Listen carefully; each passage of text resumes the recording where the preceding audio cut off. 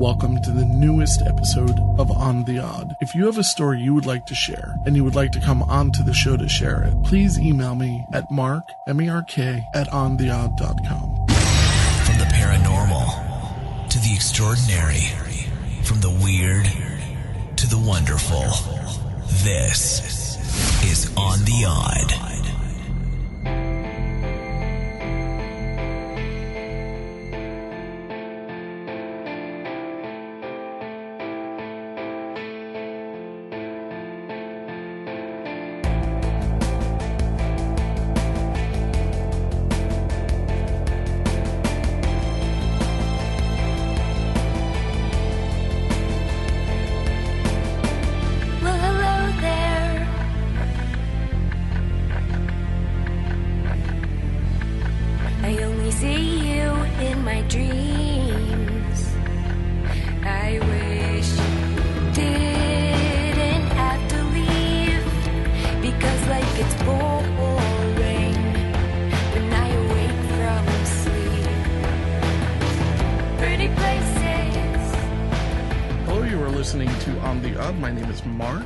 Tonight we have a very special guest.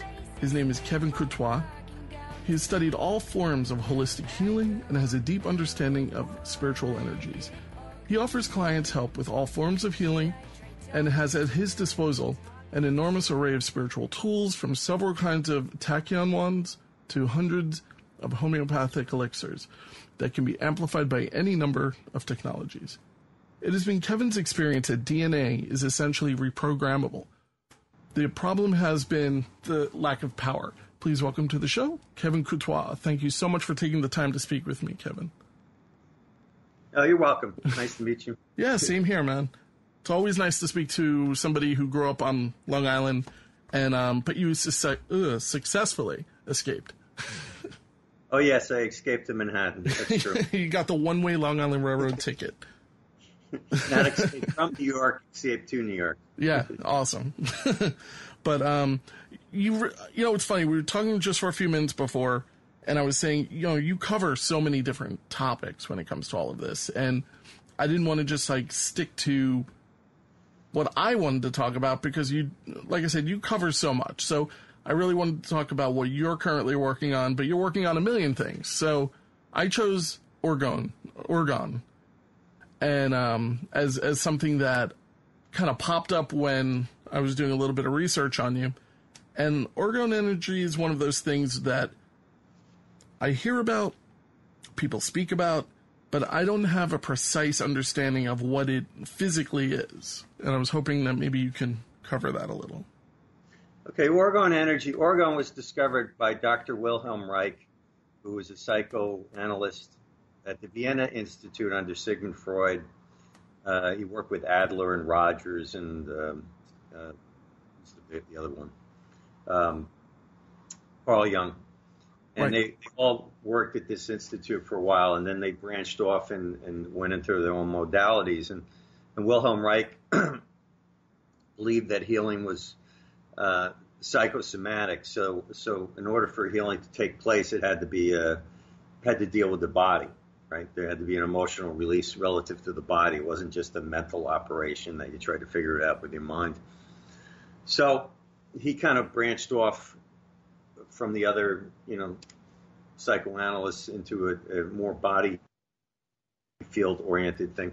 And he would, of course, experiment with other ideas and things. And so one day he dropped a metal spoon into some bucket of some organic matter. I forgot what it was. And he noticed after a while that there was this blue light emanating from the bucket, and he eventually coined that energy orgone, which is a combination of orgasm and ozone. So we took the two and locked them together, and that's essentially. I never knew that the org had to do with orgasm. That's funny. Yeah, I know, it's funny. He always thought his basic theory was, and I think what started with this is that all psychosomatic illnesses are a function of sexual repression or distortion. And so the body would lock up. He calls it body armoring, and the body would suppress feelings and things, and that would, generate some form of, mental and emotional illness eventually. People create masks and identity in order to operate in the world. Not, we kind of, as we get older, we learn that we can't say what we can't speak what's on our mind, or, we can't do what we want. So to learn how to operate in the world and operate in society. And, people begin to, there's all this control dynamics, And so his work was about, restoring proper functioning of the orgasm mechanism, but also, how people operate in the world. So he thought he said it was rooted in sex function. So anyway, that's a little side topic. But so he discovered this life force energy, right? And then he started experimenting with it. So he made this thing called this orgone box, and he would put some of his patients in there, and it would, there's energy in the box, and so it would relieve a lot of the neurotic disorders that these people have. Mm-hmm. So, I mean, it wouldn't necessarily cure them per se, but he noticed a radical drop in the symptoms of his patients. Wow. And then he applied this stuff to our, and he was able to create something called and so he could shoot the orgone up into the atmosphere, and he could make it rain, or he could clear the skies. He's basically modifying the weather, balancing the heaven and the earth, the chi. That. So he's restoring some sort of equilibrium in the universe, into your energetic space or in the environment you live in. So I discovered this right after 9/11. I was on some forum, orgone and stuff. And, people are, making orgone and, talking about stuff. And so I started making orgone at home and started playing with it. So, like, say you make a basic orgone piece, right? And you stick it in the house and it starts generating energy. So what we call the good and bad feelings in life, like our base state of how we're doing, you can change that environment, right?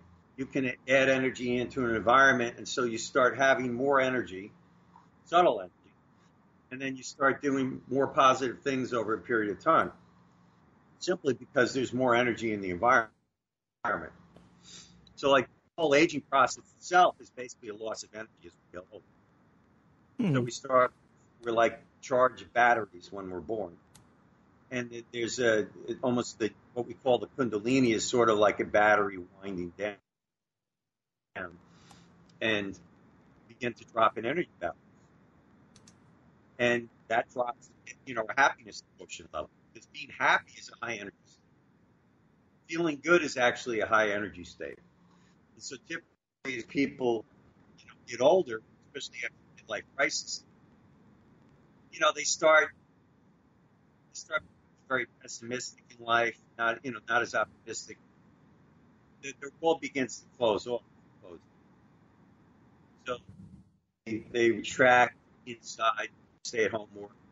They don't go out. The kids you rule the night. Young people rule the night. You never see old people on the streets. No. After 6 o'clock, they disappear or whatever. Right. Yeah. It's true. Right? And that's because there's nothing for them at the night anymore, because the night is like mystery. It's fun, but, as you get older, life becomes more routine. Mm-hmm. And, you're not as young and not as good looking. So the choices regarding how you experience, everyone knows it's brutal and honest, though, Right? They don't want to talk about it, right? But that's really the case. And so as you lose your sexual vitality or charisma, your world begins to close off, right? And then as an adult, if you've become accomplished, you've built character in yourself and all these other things, these things can begin to compensate for the loss of youth, loss of youth. Like a man, he becomes power, right? Man accumulates power, and then there's a whole nother aspect of what being a man is that opens up, after a certain age. Huh, that's an interesting way of It's totally true. I mean, it's like different roles change as we get older. And and you lose interest. You lose interest in some things that you had as a kid simply because, to me, they're boring. Mm-hmm. And I've been there, done that. I'm not really that interested anymore. And I'm more interested in things, searching for the truth. Mm-hmm. I love discovering things about life, the mysteries in life, right? Sure. So, like, I was the kid in high school or even younger. I would never do what the teachers told me. So they give me assignments and things, and I would wander off in the library and just start studying other stuff. And, when it came time to finish the assignment, I would whip it up in like an hour and throw it in. And I didn't really care if I got an A or not. It was like, oh, got a B. That's great. From my point of view, what they wanted me to learn in school was like, well, I'll get this done, but I want to get it done the easiest, quickest way to get it done. Right. It's like you get it. You understand the principles and the foundation that they're trying to teach. You don't need to be overly drilled into your head. It's like, I get it. It's like, I get it. It's red. It's no matter, I don't now need to take 30 tests to make sure I know it's red. I think maybe that's a problem that happened. I mean, I'm 45, and I definitely grew up in a school kind of like that, where it's like they just drill it into your head, and it's like, all right, I get it already. It's like, enough. And I would just go on my own in a lot of ways. It's what you're saying, And actually, smarter kids learn by themselves, right? Mm-hmm. They know how to learn, right? So when you stick them in environments where you're forcing them to learn in a certain way, it doesn't really work for me. Right. So I would wander off the reservation and what to do, And hence my grades were not perfect in school, but it's almost like I had another education system on the side besides going to school, because there were other things I was really interested in, and I did it just to do it, because I liked reading about this stuff and learning about this stuff. But it wasn't like there was a course for it, I get a grade for it. Now, another thing that you talk a bit about is synchronicity. And I think a lot of what you're talking about actually is synchronicity. When you're in a library, I don't think that there's anything more magical than walking around and finding the exact book that you've never heard of that's completely interesting to you at that moment. It might be a book about, it could be anything. It could be a cookbook on how to hunt and fend for yourself and deal with an animal from point A to point B. But it's like really just kind of intuitively finding something. And I think that has a lot to do with synchronicity. And I think maybe when we are kids and we're in these libraries and we're being forced to go, all right, you're going to go read about Laura Ingalls Wilder or whatever, and that's your job. Like, your job is to read that book and write a 3-page report, and that's it. But all you want to do is go and read about, like, Houdini, Right. And that was me. It's like, I got to find magic books, about, the history of silent film or something like that. But I think that those things are so important to me as a person. And I think by putting a kid in a library, it really is kind of, I think it's allowing them to tap into that synchronicity. I loved, like, letting my kid just kind of wander and, like, find a bunch of books that I'm like, these are just crazy, like apeshit crazy, like the topics that you're choosing. And it's like, all right, we'll take them all out, see if you like them. I don't want to discourage his interests. Right. But yeah, I do. But, synchronicity, of course, doesn't just stop there. One thing, there's a video of an interview that you did that is floating around, and you're talking about the number 20 reappearing throughout a number of different uses, and it gets to the point where it's no longer a coincidence, really. Right. And I think a lot to do with like when people look at a clock and it's 11:11, I think these are things that I don't know what they mean exactly, but I think that they mean that we're in tune with something. I don't have any answers, but and that attunement thing is really like what does that mean? You're following your life path, we'll call it that way. It's sort of like a map that we follow, and synchronicity is sort of like we know we're on the right road. Right, like a train doesn't know it's on tracks. Yeah. You know? And so, like, when I tried to live my life based on a routine and operating from my mind, it never worked, right? Mm-hmm. It created a lot of pain, emotional pain, psychological pain, because I wasn't listening to the internal map, right? Mm-hmm. I wasn't listening to the heart. They call it live, follow the heart, right? And that's really true. And so I think most of my life has been really about learning to full time. Like, that's the way I live. And it's completely goes against the way we're taught, you know, so then you're really going based on how you feel, and not that you don't have routine and job and work, but you create a lot of open space to let stuff happen. Right? Mm. And not get caught up in like a lot of relationships were removed out of my life so it could open up space in my life to kind of let that synchronicity flow. And a lot of the synchronicity is insights, internal insights. So I really look at life as being two different states. You either live real life and moving towards reality, the real, or you live in the fake world, right? The matrix. Now, one of the things that I find interesting is, well, are you affiliated with OrgonProducts.org? I just that's my website. Okay, yeah. I wanted to make. I just wasn't 100% sure. So one of the things that fascinates me in the products that you have are these organ healing discs that are they're epoxy resin, and they're really kind of amazing looking. But is the goal of these to kind of tap into this, this path that we're talking about? You know, because I personally think anybody can choose a path to say, you know what, I'm going to graduate high school, I'm going to go to this college, I'm going to graduate, going to get married, I'm going to, you know, have a kid, retire, and done, right? Yeah. But that may not be a real path. You know, what we're talking about is more of a, well, you know what, maybe I'll drop out of college in the middle, and I'm going to try to write a book. You know, that type of thing. I'm going to jump on the plane, I'm going to go to Thailand or something. It's, the self-exploration. And I'm not saying these discs will guarantee that, of course, but is the goal of these discs, in your life to help you kind of achieve this awareness of this other path? And is it even good to be aware of this path? I'm asking 30 questions. I'm sorry. Well, it does. You know, it's funny thing is you mentioned that because, you know, I have a friend of mine and we're both kind of doing the same thing. And we both, you know, especially living in New York City, it's very difficult to get synchronicity in New York City because you're not really living in the real world here. It's a control mechanism. You know, when what part of town do you live in, if you don't mind me asking? I live on 20th Street. Oh, that's right. You said that. All right.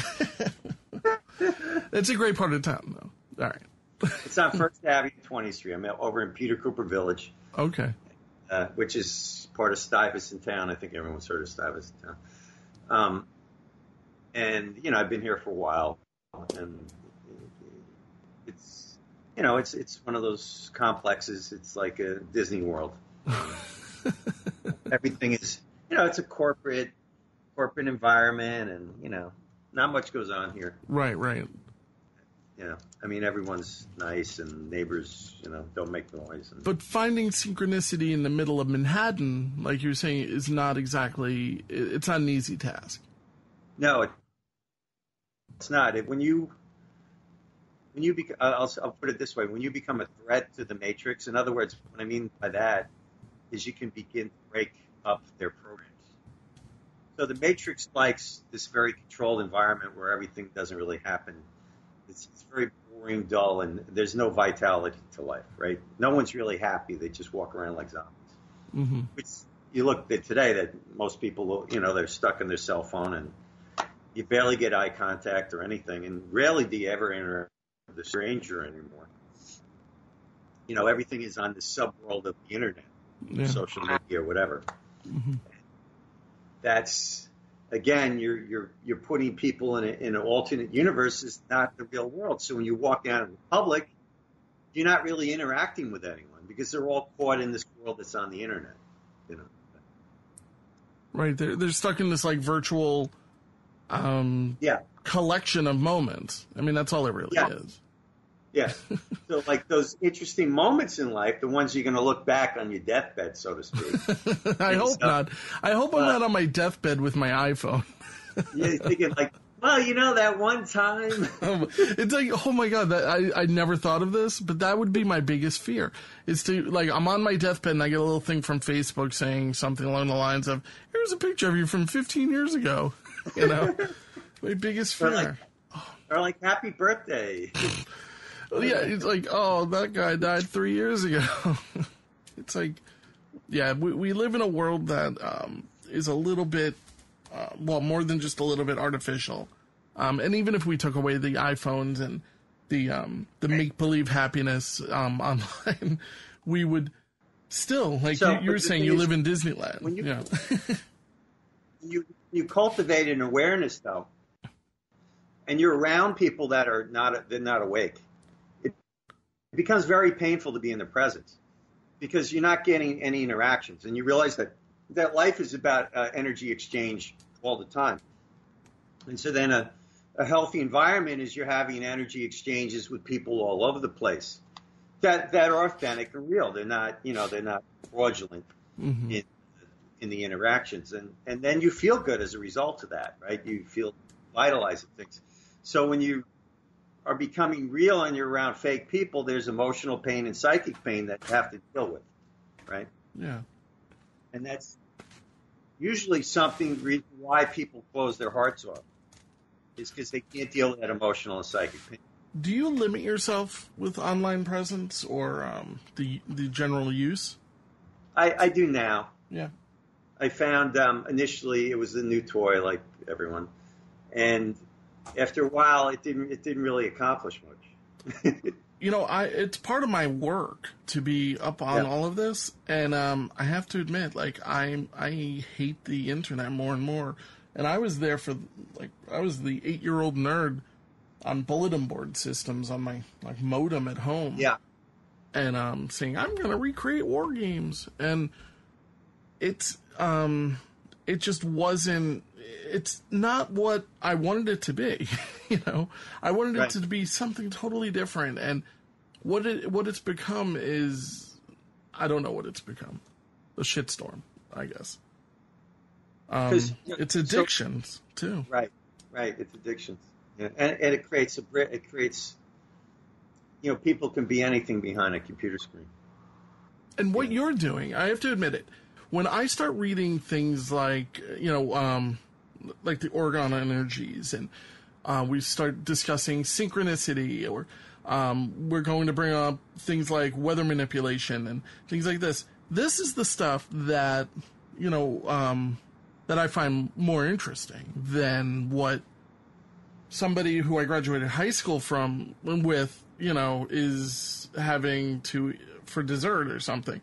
I think we have to really make a decision sometimes whether or not we want to be boring in the virtual world as well as in our real world. Because it's really interesting what you were saying, how as we do get older, we become definitely more reserved. We become closed off to the things that we used to, kind of get off on when we were a kid. When we were a kid, we'd ride a bicycle around all day, and we'd think, I'm never going to not own a bicycle, Yeah. And most adults don't own a bicycle. So, you won't, most people won't even go 3 blocks without driving there. It's just crazy. And it's really wild when I start thinking, like, people's virtual existences are just as dull as their real existences. And it's really not supposed to be like that at all. No. It's wild. That's been changing for a while, for a generation. Yeah. And it's got to a point like it can't get any worse without something breaking down. Mm-hmm. And I think we're at that. I call it a breakthrough point. I don't see. the things that I believe are going to collapse in the world need to collapse, right? And people are going to go through an emotional catharsis because we're not going to war. So we're going to have emotional breakdowns instead without the war. So we're actually breaking the cycle of war. So the whole war and peace thing is a cycle, right? And yeah, I mean, there's a number of things, you know. Karma or debt builds up. You have financial debt, emotional debt builds up, and then a war breaks out, right, to settle the debt. It's a blood debt, right? This is how society has operated for thousands of years. Of course, and it's all cylindrical. So yeah. we're coming to it. And I hate to sound like the guy who's like, the internet's a fad, but, it might be kind of on its way out in a lot of ways. I have a number of clients. I used to design iPhone apps for everybody. Not for everybody, but a number of iPhone apps. And I've talked my clients out of them because I'm like, not only do they cost you money every year to give away these free apps, but nobody uses them anymore. Right. You pick up somebody's iPhone, they have 350 apps. They don't use any of them. I'm like, go back to getting a website. It's cheaper. You can do whatever you want. And, you can just literally do whatever you want at a fraction of the cost. I'm like, I think that we have to go a little bit backwards. I think we went a little too forward. And we either need to backpedal some of this or something. I'm bored with the internet. I think most people are. Yes. Totally. Even Netflix. You go on Netflix, you watch the same three things. It's I hate to sound like such a negative jerk right now, but the reality of all of this is that, I don't remember the last time that I turned on any of these services and thought, wow, this stuff, I'm so happy to be living in this futuristic world. I'm telling a machine to turn my lights on and off. I can get up and just flip the switch. And devoid of connection with a real human being. Yeah. And to me, that's my whole work is about becoming more intimate with living. Right. Mm-hmm. And what happens with intimacy is people who are have a lot of emotional baggage, let's call it that. As soon as they start to feel intimacy, it makes them very uncomfortable. Right? A lot of people tend to over-sexualize intimacy, right? They associate intimacy with sex, and then they destroy the intimacy to go right to sex, or they pull back, and they all sorts of weird things can happen. But really, it's meant to be a state of living. Like, this is how we're supposed to live with everyone. We're supposed to be intimate with life all the time. I'm still I'm fascinated by these products that you sell, and I just have a few questions. What are they physically? Like, what if you were to get a disc, or you also have cones, and there's another, I forget the word for it. There was another product in here that's you have a number of really interesting products, including like colloidal silver, which is one of these really controversial products, but at the same time has been very, very proven to be an excellent healer. And for whatever reason, medical world does not want to embrace it. Well, that was intentional going back to the 1930s when they turned the homeopathic colleges into allopathic medicine. The Rockefellers did this, and they took over the boards of colleges. They funded it, and they start putting their own people on, and they changed the curriculum over a period of time. So got rid of all the stuff that was happening before, like the 1930s. So with the organ, there's cones and pyramids. You hear the plane going over here? You missed Long Island? Well, I just had a ambulance. I'm right near JFK, so it's kind of like, ooh, that's like a 757 going over my head right now, and I'm in the upstairs of my house. So inside of these, it's a translucent resin that they're cast in, it seems. And what's inside? There seems to be different types of metal and bead, like ball bearings or some sort of. Or the base of orgone is steel, so Wilhelm Reich would use steel. Mm-hmm.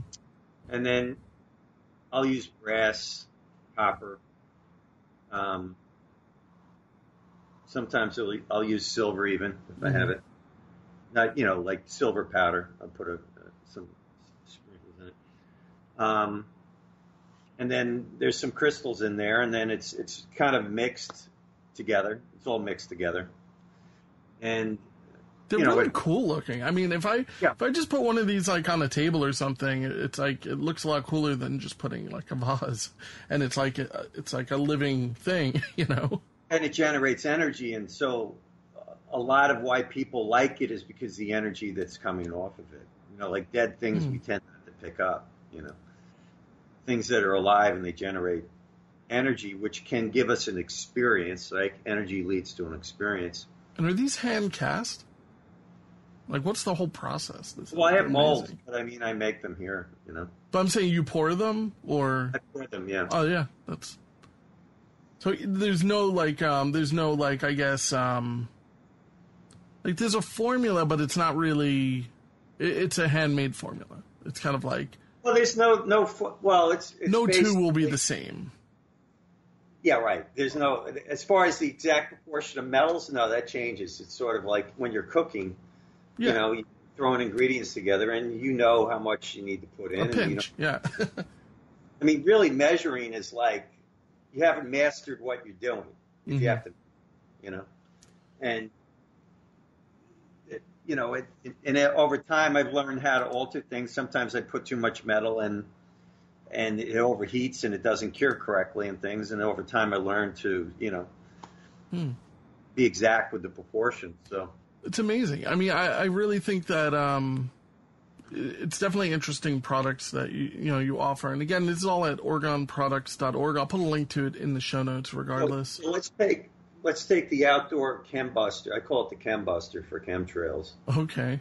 And if people are not familiar with chemtrails, it's aerial spraying with aluminum and other chemicals that they interact supposedly with the HAARP project. Mm-hmm. For weather modification or manipulation, we'll call it that. I'm looking for that product. Where is that? It's on the left side. What was the exact name of it? Chembuster. Chembuster. Oh, I see. I see mini Chembuster. And the bigger one. Bigger one had the better description. Okay. So the interesting So I've been doing this about 15, 16 years, and so I got some interesting reports with the chembusters over the year. And so, like last year with Hurricane, I forget which one, the one in Florida. I sold the chembuster. Yeah. I sold the chembuster to a woman in Florida right before the hurricane. She put it in her yard. The hurricane came, and all of her property was untouched. Wow. Including the whole town was kind of like protected. And then the towns on either side were just, devastated.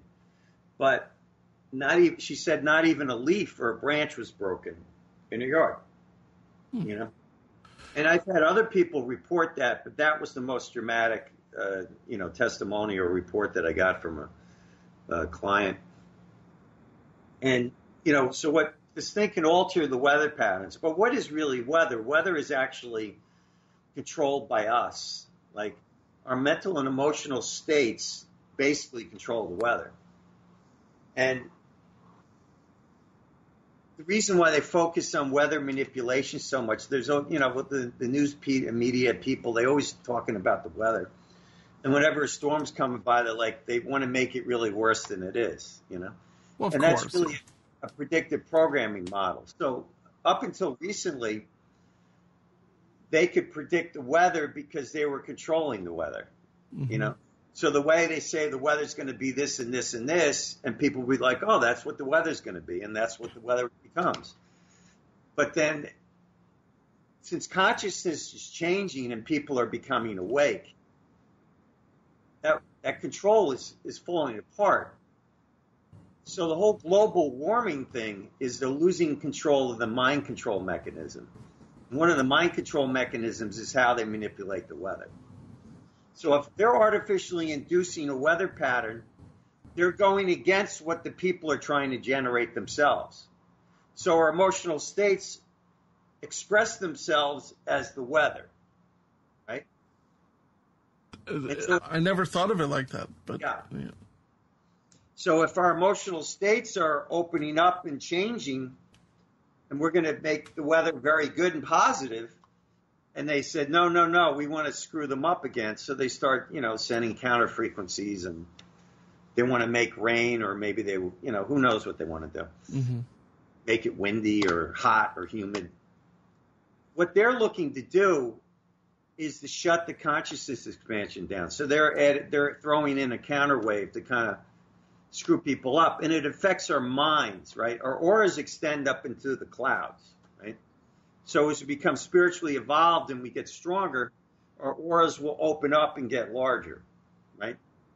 And so as the heart opens up, we can basically generate more energy, right? So we basically become the ones that are the caretakers of the world. The Bible talks about that, when we're in the garden and we're the gardeners, basically. One thing is, like, right before Hurricane Sandy, I forget the name of the hurricane that was right before that, maybe a year or so before, that's when people were really starting to look at weather patterns. And I'm sure it's been going on much longer, but this is like the first time, at least, it got my attention, where they were, where it seemed as though there were these direct, strange anomalies in the cloud forms, and it seems as though this anomaly came out of nowhere and then turned into this kind of crazy storm. And I think it was Hurricane Sandy that started like that.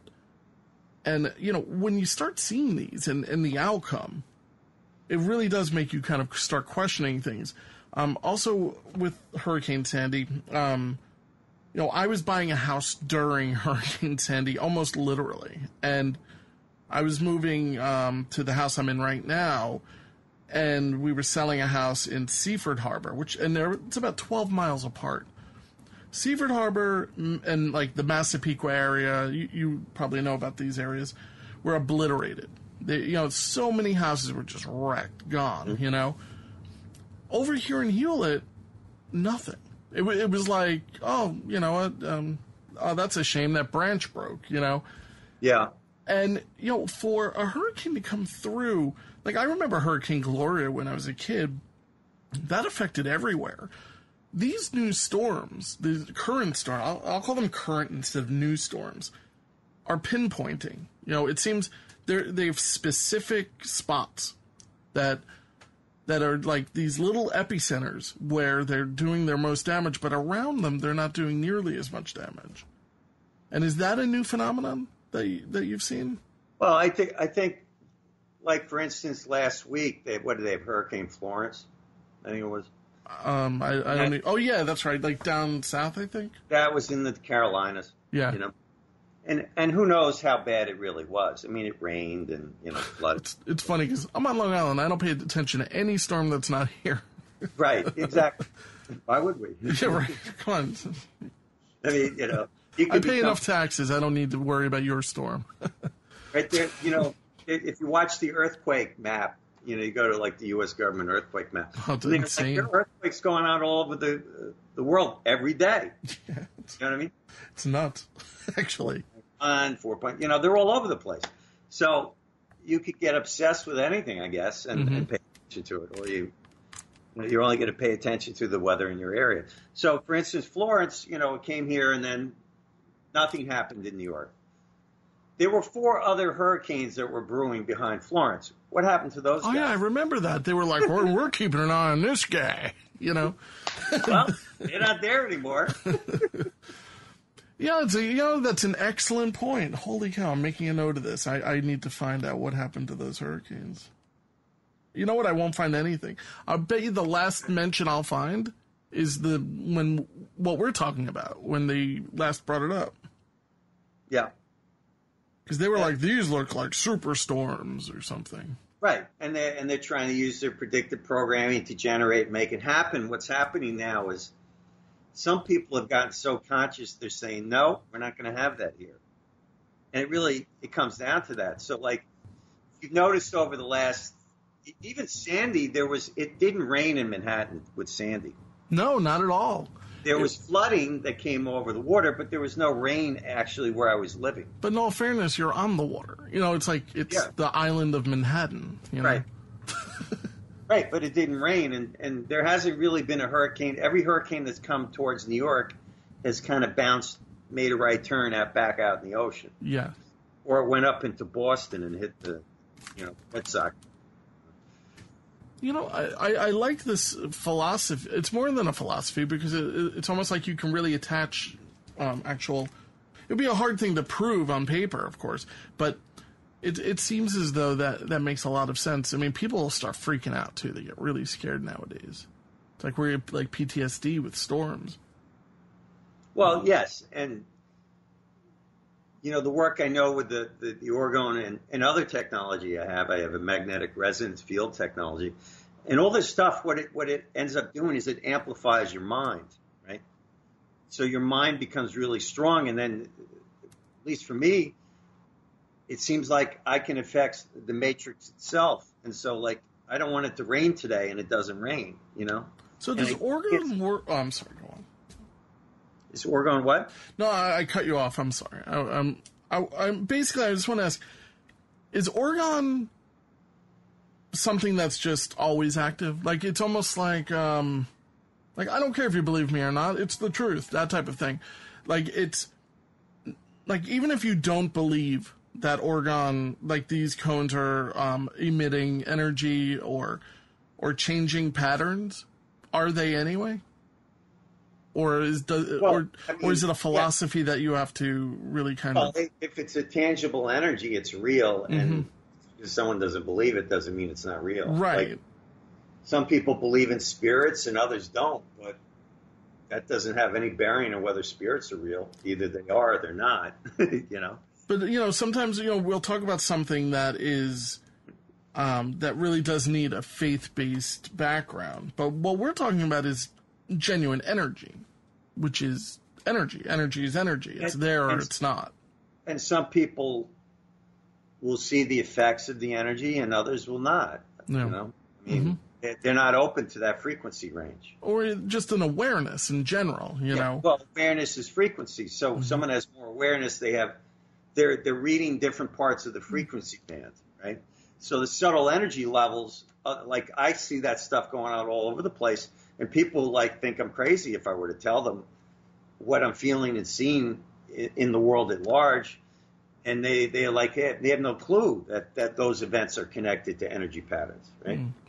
So you look at archetypal symbols, and I'll see things that happen in the world and they have significance, right? And you see how consciousness is moving in a direction based on reading the archetypal signs. Yeah. Now, we discussed a little bit about weather manipulation, and one of the things that kind of came and went was the HARP project. And I brought that up, and, it's claimed that the HARP project is no longer. The structures are still there. It's tremendous antennas. I was just wondering your opinion on all of that.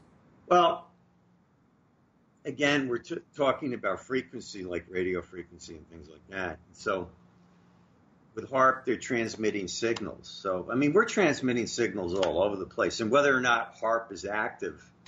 See, what I think is HARP is probably still active in some form. But it's not having the effect it used to have. So in other words, these technologies are being outstripped by human consciousness. We're actually we're basically taking control of technology on a consciousness level.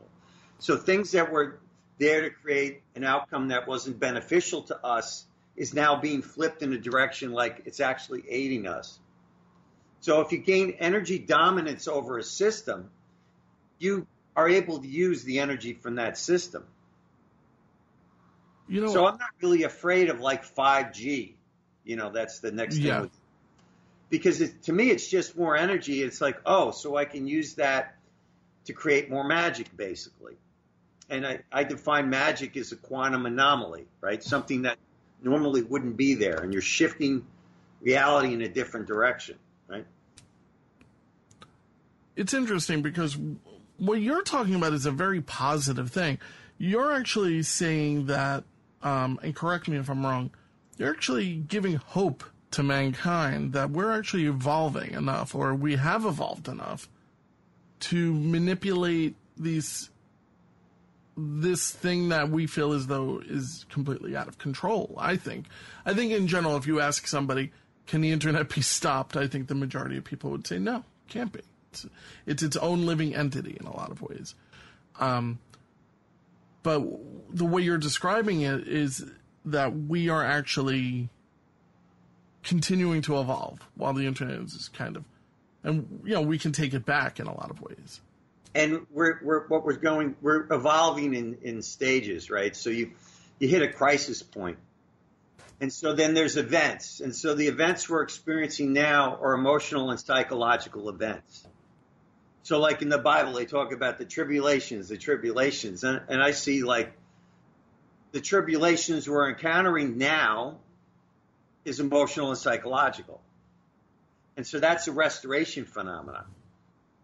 So I actually think humanity's being restored back to its original form. So I see the whole arc is going back to the point of origin and fixing the problem and making a different choice. So we're as a species, we're like operating systems that are going through life, having all these experiences, and we're adding it to our own personal genetic data pool with our ancestors, but we're also adding it to the whole data pool for all of mankind. Because we are, there is a group consciousness at work. And so we've accumulated all of this negative information, right? But so how do we overcome the negative information? So we're learning ways to overcome the resistances that are thrown into our life. In other words, we're becoming very mentally and emotionally strong. Sort of like the X-Men is really probably a better analogy, that there are a few people that are becoming like X-Men. And those are the ones that are kind of leading the path of pushing mankind in the right direction. And the ones that are kind of controlling the world, things are failing, but they can't figure out why. Right? They don't know why. They're scratching their head. Well, this was working a couple of years ago, but it's not working anymore. And now it's not working at all. So they throw the hurricanes this year, and maybe one got through a little bit. But the other four they're gone. It's a crap storm. I mean, we didn't have anything crazy, not here anyway. Other countries, unfortunately, here and there, gotten some serious storms. But the weather in New York City, it's gotten pretty good, actually, compared to like 10, 20 years ago. I was talking to somebody, an author, and she's practices a lot of herbalists, and she grows her own stuff, and she was talking about how how weather has really changed over the past 20 years, and how it's so different now and everything. And it's, in my opinion, it's just not. I've kept a journal for 40 years since I was 5. And I would always write the weather and all this kind of stuff. If I go back to when I start, recording the temperatures, which is probably more like when I was like 11-ish or something. We're really geeking out right there. It's the same. Or for the most part, it's the same. Our winters were a little bit harsher when I was younger. I could say that. We had more blizzards and stuff. But it's really not that. It's hard to also determine. I wrote it snowed today a lot. That doesn't really. I can't really go back to 1983 and really get a grasp as to what the hell I'm talking about. It could have been the first snow of the season for all I know.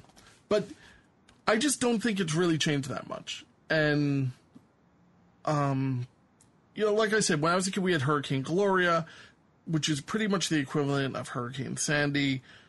I was talking to somebody about Long Island in general, and they were saying that the best thing that they like about this particular area, Manhattan as part of this, is that we experience every season fully. There's nowhere else really in the world where you get every season, right? We get our harsh winter, we get the hot summer, we get autumn and spring. And really just nowhere else can you really experience that as prevalent as kind of like right here in the armpit of the country. And we, for whatever reason, we're telling each other, not we, you and me, but in general, people are telling each other, oh, winters were so much harsher, no more winters, people are never going to see snow again. And I'm just not buying it, personally. I just don't see it. No, and from my point of view, since consciousness is regulating the weather's going to get more moderate, right? It's going to move towards more moderation. Mm-hmm. Now, some places around the world, the weather's out of control. Well, I look at it, look at the people there. They're out of control and the weather's out of control. So then you come in other places where the weather's very balanced. It's relative to the people in that area. Like, where was it where they had like the 128 degrees or something? It was like ridiculously hot. Where? Somewhere on Earth. I'm looking for it. Iraq? Yeah, it was something like that. It was like, it was not in this country. This is saying it's Death Valley, but I don't think Death Valley is the hottest place on Earth. Oh God, I'm going to independent.co.uk. I don't know how honest this will be, but anyway, I think it's in Libya, where it's not here, but it's I remember it was like last summer, not this past summer, but the one before it, where they were saying that it's so hot there that you always hear about this in other countries. It's so hot you can, it's breaking records, and it's really not breaking records when you really look into it. Right, and you hear it on the media, and today, for whatever reason now, every time you hear about any sort of storm, it's like Armageddon. Mm-hmm. And it's just like bizarre, like, and almost I see they're kind of faking the weather. You know what I mean? Like, they'll say, oh, it's really bad here, and it's really not that bad. Well, you saw that clip of the guy, like, kind of faking it in the wind. You see these guys just walking with a six-pack in the background. Like, or they can easily take old weather footage and just put it on the air. I mean, why even bother shooting weather footage? Just green screen the guy in front of a weather clip. I get it. People have to, you got to get people to tune in. You got to sell ads to pharmaceutical companies. You have to do it, right? For whatever reason. And it's just, why do you have to lie about it? It just doesn't make a lot of sense to me. I like the fact that with the consciousness thing, but let me ask you, like, has this been something that's been ongoing for the existence of mankind? How our consciousness manipulates the atmosphere, essentially. Yeah, well, I mean, that link has obviously been going on forever, probably, but yeah. As far as people understand, well, I mean, people rain dance. They make a rain dance, Native American tribes and things, and they want to make it rain, stuff like that. Do you think there was something to that? Oh, absolutely. Mm-hmm. Absolutely. I mean, I've made it rain. It's not like to me, it's not that big a deal. So I understand the mechanics behind it. Mm-hmm. Now, does it always work? No, but it can work more often than not. Or you can clear the skies. You ever lay down on the grass and try to make clouds do weird things? And sometimes it works. Mm-hmm. And that because there is a link to our mind and our emotions. No, Wilhelm Reich, didn't he do work with like a cloudbuster of some sort? Yes. And what is that exactly? It's a physical device? It's orgone-based with copper tubes, pipes. Mm-hmm. And was it a successful experiment? Well, yeah. There's he would make it rain in areas that were desert, and there was a UFO phenomena around it too. Really? So apparently UFOs would come in or they'd remove it when the cloudbusters were shot at them. And, eventually, Reich was put in jail for this stuff, mm-hmm. And the Cloudbuster stuff went underground for a while, and it didn't really. It started popping up in the early '90s again. Now, are these difficult devices to physically make? No, they're not difficult. Have you ever attempted it? Well, I make them, yeah. Oh, okay. I sell them. The Chembuster is a Cloudbuster. I didn't know you sold them. You have so many products that it's the Chembuster is a form of one? Yeah. It's just a different name. That's okay. Marketing term. Well, I see the 4 rods in the Chembuster, and those are copper tubes, I think. Yeah. That's a fascinating thing. I do see a picture of one that he has where it almost looks like 6 missiles almost. Like, they're very, very long tubes. So, I mean, I'm just assuming, different designs, different, it does, as long as there's a balance there, I'm sure that the process works. They made those long tubes for that.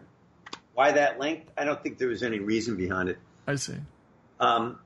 So I went with shorter tubes because I didn't really think the tubes really had that much of an impact on the device. Right. So I would make, people make alterations to things. They examine, well, this is not actually necessary. So like base is what generates the power, right? So I focus on making the base as strong as it can, and the tubes are secondary. So the tubes are just like shooting the gun. So have these designs ever, that you know of, been, I guess, industrialized and used by the military? Because these are very powerful. Used in a certain way, these are very powerful. Well, if they have, they're not mentioning it. Right. I mean, there's definitely a word out there that, weather manipulation is constant, like we were just discussing. But do you think even the consciousness of mankind is, I guess, overshadowing even a device such as the Cloudbuster? I mean, the thing is that the Cloudbuster still is going to affect stuff in its own space. The Cloudbuster is an extension of our consciousness. Oh. In other words, to the degree that the thing is effective is to the degree that the person that has it knows how to use it. So like linking with the Cloudbuster and projecting with your mind, you can make it work a lot better than someone that just sticks it in the yard and forgets about it. Mm-hmm. Because it's an alchemical tool or weapon or instrument, whatever you want to call it. Right. And then it's like, well, how do you use these things? Are you capable of wielding it correctly? Right? And someone that is, quote, a magician has to know how to project energy, right? Because otherwise it'll come back at you.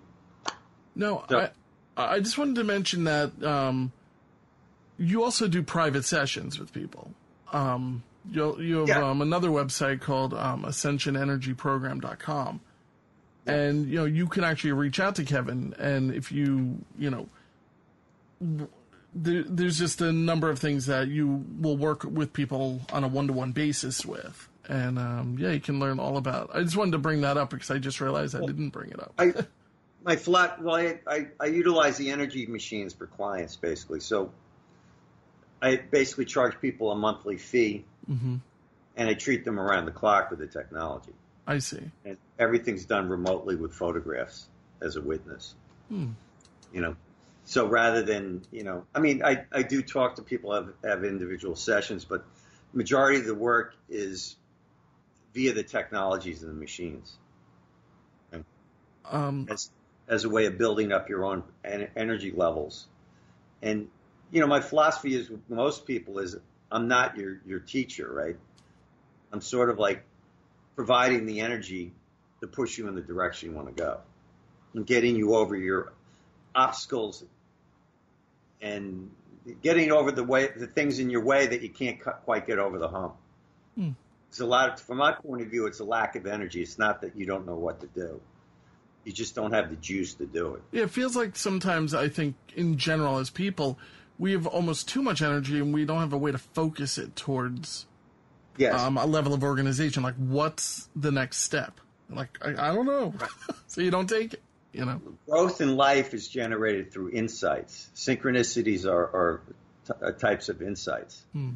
And it's the insights that give us power, right? Have you always had this kind of further understanding of this, even when you were a kid? Yes. Okay.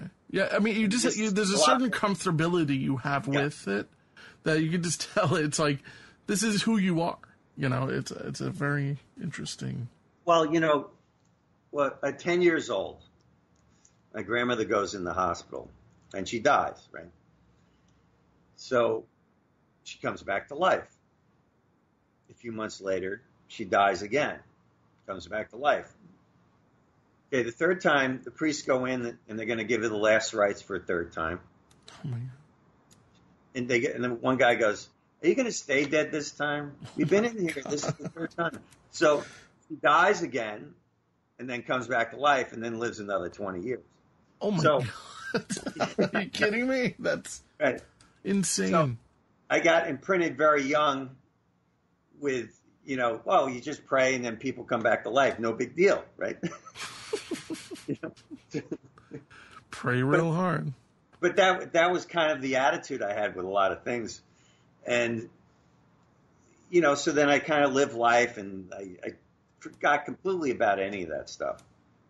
Because that was just an experience that imprinted me. It wasn't like it changed my life at that point in time. Later on, it would change my life, right? Mm-hmm. But it really created this breakthrough at that point. But I think I opened up to how to look at the world from a magical point of view. So I was looking for all these anomalies in life rather than the things that were routine. So I do think it changed the way I looked at the world. Although I was always really curious, but that was a watershed moment when that happened. That's, that's one of those life-changing events, I'm thinking, for everyone, right? Including your grandmother. Right. And over the years, I've had a lot of bizarre synchronicities and spiritual phenomena. So, yeah, I'm very comfortable with it. I also think with synchronicities, it helps when you're talking to somebody who can help you be aware of them, because they're happening all the time, and It's just you're ignoring them because you're on friggin' Facebook or something. Sometimes I think that the world will just pass you by, and all of these magic. It's like, show me a sign that you're real, and it's like there's a million things going around, but your head's buried in your iPhone.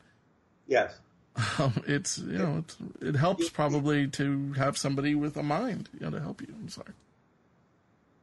Well, that's the one positive from the internet is my clients are all over the world. So the odd thing is I'm friends with more of my clients than I am with anyone in New York per se, because no one in New York even knows what I do, really. Mm-hmm. That world does not exist for these people. Although there are a few people in New York that would be open to my work, but in general, it's all the people on the internet that found me through the stories on my blogs or the information, and then sought you out basically, right? And then you're entering a whole new world where this crazy stuff can happen, One of the things, and this is like going to another thing. This is another, as if like your experiences and what you do aren't fascinating enough. Something you've spoken about is neurocranial restructuring, which is NCR treatment. And I heard about this, but I never really did much about it. And I went on YouTube and typed it in, and you see these people getting the treatment, and it's amazing stuff. And did you work with kids with Down syndrome, with this treatment? Well, I was an assistant for Dr. Hal for 8 years. Mm-hmm. And he's the founder of NCR, Neurocranial Restructuring. He's a naturopath doctor from Seattle. And, he's been doing that 30-something years. And I haven't personally worked anyone with Down syndrome. Oh, okay. I've had other types of people with, mental and emotional issues. Okay. But basically what NCR does, I mean, you can work with Downs. I mean, it's possible, but I just personally we never had any clients during the 8 years here. I'm sorry, go on. Basically, is endonasal therapy refined to a methodology where it can release release pressure points in the head and the face with the least amount of force. So we're basically finding where the body needs to open up as opposed to where the body doesn't want to open up. So they do some kinesiology to determine which of the 6 holes in the nose belong. Right? So you're seeing connective tissue and basically restoring structure. So the goal is to move your structure into its most ideal position. I mean, it really seems very simple, and I would hope that people don't go and try it themselves or something. So I would imagine if you don't know what you're doing, you might actually be messing with something. But it's these little balloons that get inserted into each nostril, and they put a certain amount of pressure, like in a squeeze bulb. Yes. For a very short amount of time. It doesn't look like the patient is in pain of any sort, maybe uncomfortable for a second, maybe getting that feeling of drowning for a second, but they can breathe through their mouth. It's an inflation like a balloon. It goes in and then it releases after like 2 seconds. And their eyes tear up clearly because, there's a ton of nerve endings right there. That's why we sneeze, It can release sinus problems. And it seems like people, their whole face, one example I was watching, their face actually changed. Not right away or anything like that, but over a relatively short amount of time. And in your experiences with this, did you actually, you didn't grow 3 inches, but you allowed your body to actually unwind so that you were actually 3 inches taller? Yeah, it corrected a scoliosis. Oh, okay. So as the spinal curves started to open up. 3 inches is, 3 inches is 3 inches. I mean, that's pretty massive. And I've also done dental restructuring work. So they pulled teeth as a kid. They shouldn't have done that. They should have widened my palate and left the teeth in. We know that. That's interesting. I just went through that with my kid with, what is it called? The palate expander. Right. The doctor, the orthodontist was very adamant about getting it at, leaving it in there, making sure that it's, as wide can be and all that kind of stuff. Yes. So it's for this very reason? Because that'll help with cerebral spinal fluid. And it's optimizing your mental and emotional state. So, like one of the biggest problem with neurological and emotional dysfunction, a lot of it's related to structure. And so if your structure is not anywhere near optimum, then a lot of these problems are simply because the nervous system is impinged, cerebral spinal fluid's not flowing correctly, and this radically alters our mood and our behavior. Wow. Right? Yeah. And so then if we can release the structure and unlock it, the nervous system is no longer impinged, and the body's starting to accept the proper nerve impulses and things. And if you look at, I like to say the difference between heaven and hell is an angle. So if you correct the angles, you correct your moods, right? It seems really fascinating. It's really new to me. So, right. These videos are kind of really wild. So it's part of like putting Humpty Dumpty back together again. Well, there's a physical component to creating, emotional and mental health, right? And so I had some structural problems from teeth pulling and head trauma and things like that. Bad diet. I basically grew up on pizza and Coca-Cola. Yeah, it's Long Island. Yeah. And all these things had an effect in the development, and I sought to unwind that. But there had to be a physical component because it wasn't working just with treating the mind or the emotions. So like conventional therapy never worked for me at all, and I kind of threw that. Yeah, because your mind's there. You know, if you have an issue, it sounds like, you know, you're grounded enough to be able to come to certain conclusions on your own. Before with poor structure, you would just keep looping, right? You wouldn't get the solutions because your head's not in the right position. Your brain's twisted. You know, you're not thinking correctly. You know, I find with even there are certain foods that I'll eat that completely put me into, like, my head's buzzing and I can't focus. And I'm kind of going through that a little bit now because we're going on vacation this weekend, so I don't give two craps what I'm eating, you know? Yeah. But very often, you know, I'll eat very, very clean. I call it clean.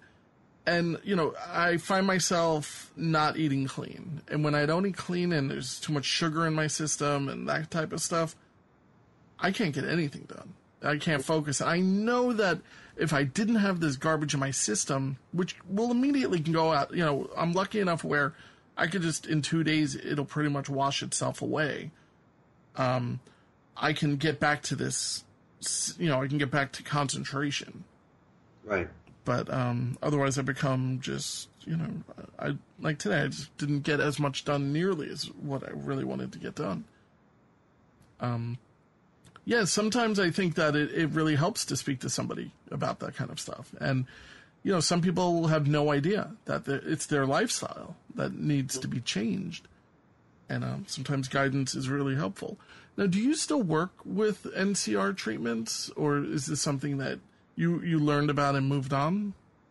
I get treated by a friend of mine that is trained in New York City. I see. So I'll get treatments from him every now and then. Mm-hmm. But I never was trained. I didn't really want to go in that direction of becoming a practitioner because I was a massage therapist, and that was the world I was coming from, and I really did not want to be a practitioner that much longer. Right. So, well, you wear many hats.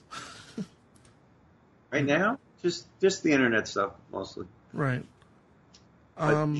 Energy, a lot of energy stuff. And, you know, I referred people in different places, too. You know, so a lot of people come to me and I'll be like, oh, you can go to this guy. Go to that. Right. You know.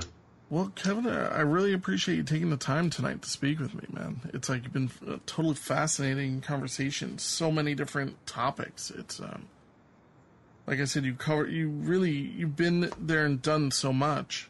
I just want to mention your website again, but I will be putting a link to these in the show notes as well as on my website. But if you go to OrgonProducts.org, you can learn all about the different products that Kevin offers, right there from Chembusters to just I mean, you do carry a lot of different stuff, different type of organic, even. I'm sorry, I'm like just going down here, and it's like toothpaste with xylitol, which is actually excellent. I use something like this where it doesn't have the. I'm like brain farting right now. What is it in the water? The what's the additive that's not in this toothpaste? Fluoride. You know, here in Nassau, I don't know if it's this way in Suffolk County, but there's no fluoride in the water here. I'm in Manhattan. Do you have... No, but I'm saying in... so I don't know if it's all of Long Island. But do they have fluoride in Manhattan water? Probably. Probably. I know you have a different water source than what Nassau County would get, but I know for a fact that Nassau County does not have fluoride. So, but you know, you never know. I mean, that's why people are smarter over there, right? Yeah, of course. Thank you, sir. That's why we pay the high taxes and just kind of, you know, drone on with our work. We just make believe we're not spending these prices. So, Kevin Courtois, I want to thank you so much for spending time here. You can actually reach out to Kevin for a private session at ascensionenergyprogram.com. Again, I'll put a link to it in the show notes. I think if I spelled it out right now, like, I would mess that up. But it's really amazing work that you do, and I look forward to, you know, hopefully having you on again to talk more about the stuff that you're working on and where this is all going. I could tell a few stories too. Awesome. But yeah, I really appreciate it. And anytime you want to come back on, the door is wide open.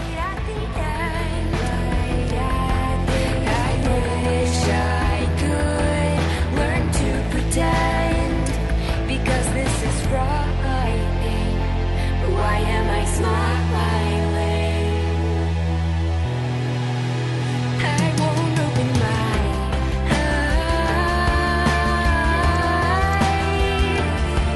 When I'm in that mood to be with you, I follow the light, the gateway through to everyone and everywhere at the same time. It's not fair to you.